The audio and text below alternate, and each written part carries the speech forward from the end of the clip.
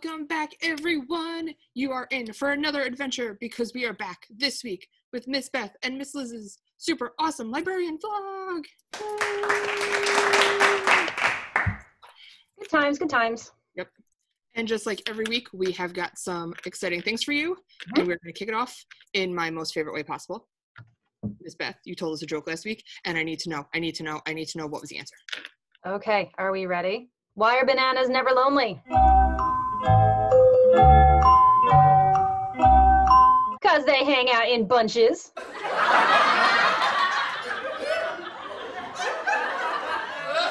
Ba-dum. Sound effect. All right, Miss Liz, are we going to play a game today? We are going to play several games today, actually. We are. It was super exciting. I think this might have been one of my favorite games that we've done so far. I'm not gonna lie, me too, because not only was it a game that we could do in the same spot, it was good for social distancing. Definitely made me laugh.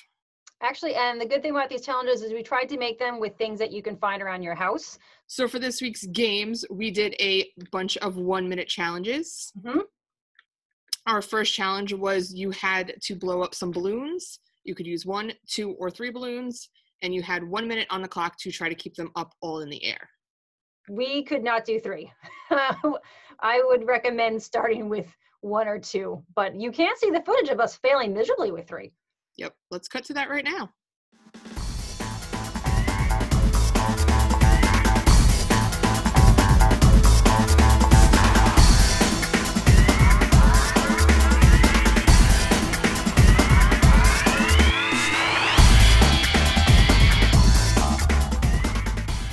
So after we tried that game, we decided to go with another one.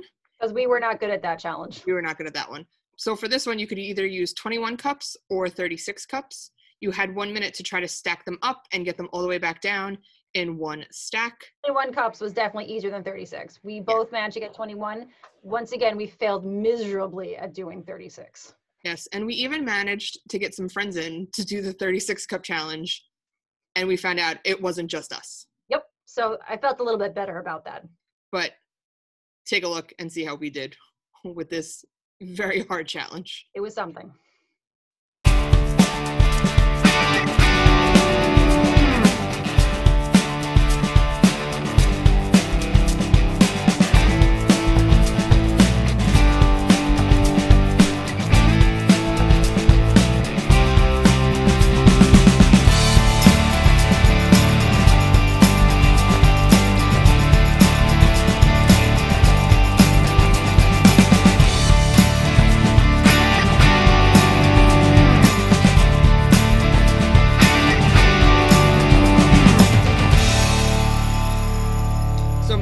Is that if any of you guys at home are able to do the 36 challenge, please film it, and please send it to us. I want to see it done. I want it. We will be very impressed. Yes.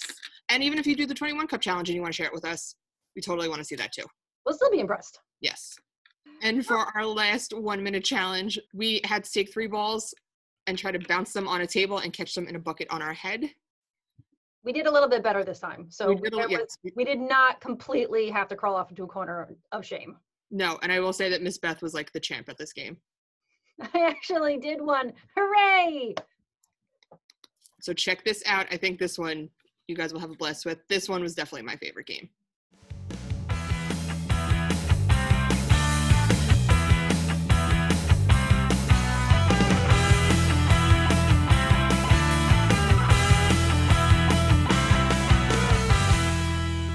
And the really cool thing with this game is it's also really fun to play with a partner. You guys can stand 6 feet apart, have the table in the middle like Miss Beth and I did. We will show you guys how that works. And what one person does is bounce the ball and the other person tries to catch it in the bucket. It does not need to be on your head for this one, though. I mean, you could if you wanted to. That would be pretty cool. Yes. But take a look and let us know how you think it went.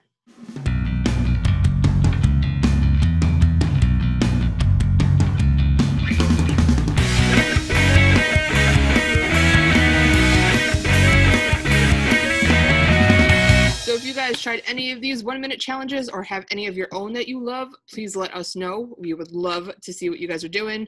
And if you're anything like me, after these 1 minute challenges, I was exhausted and all I wanted was a good book to read, which is perfect.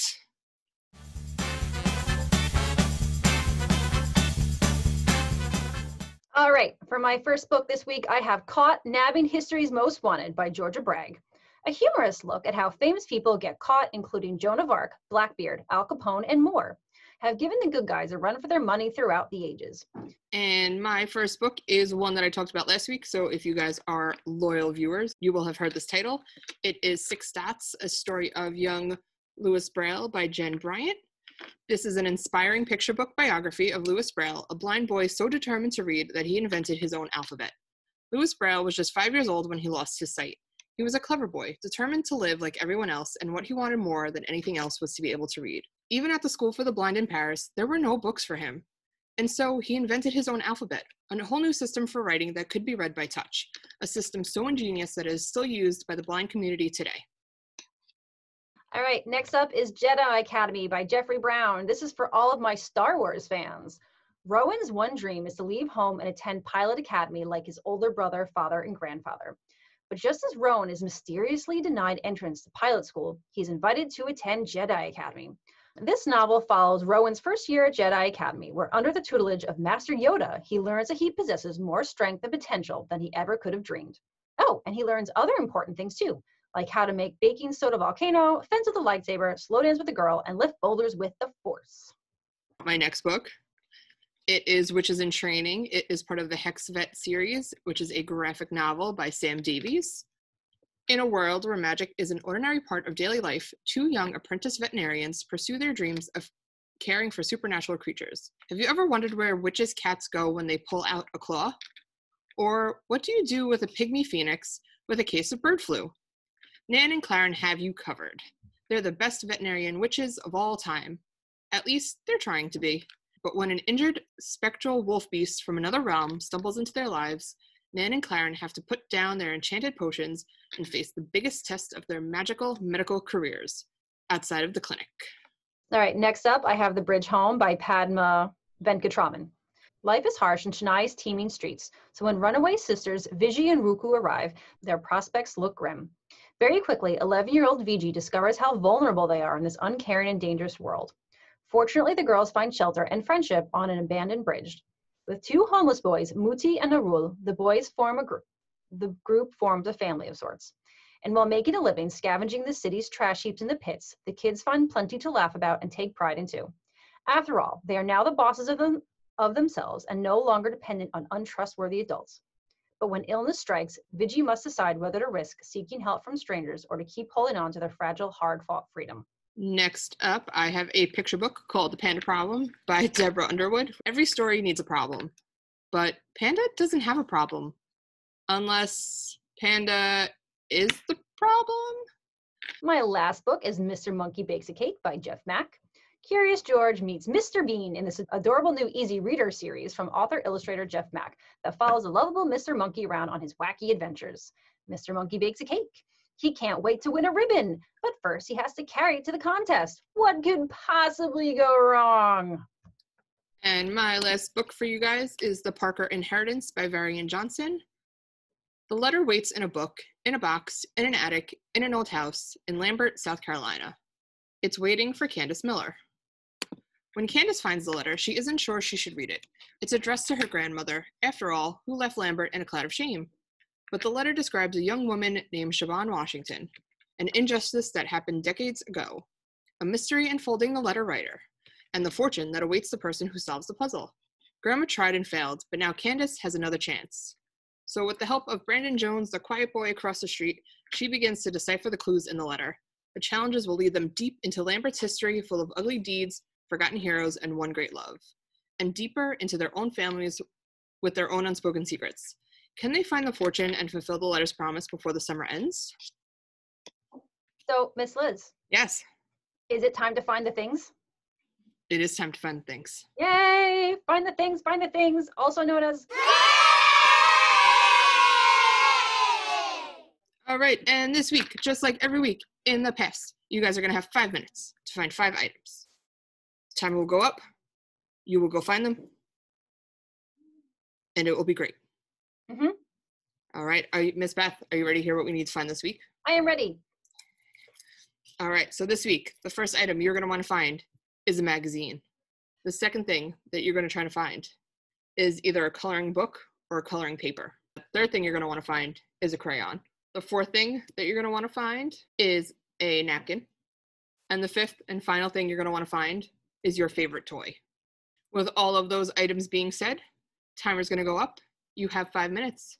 Ready, set, go.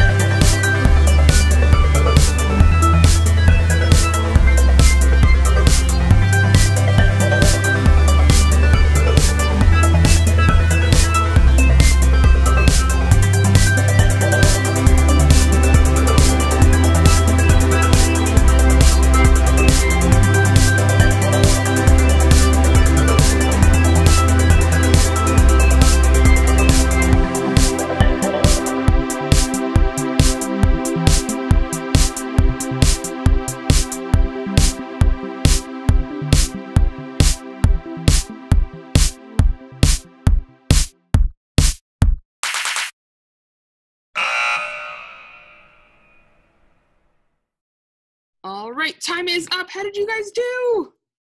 I hope you found all the items. I hope you had fun, and I hope you tune in next week to see what other crazy things I make you guys find. I'm impressed with all the things you keep thinking of for everyone to find. Thank you. I'm not gonna lie. I am inspired by the things that are around my house, so they might be around your house. You guys could also try thinking of your own 5-minute scavenger hunt to try at home. You could have all your family members do it. Yep, I actually encourage it. It's very fun to watch people run and try to find stuff, which is why we make you do it every week. And now, it is time for my most favorite part of the Awesome Librarian vlog. Miss Beth.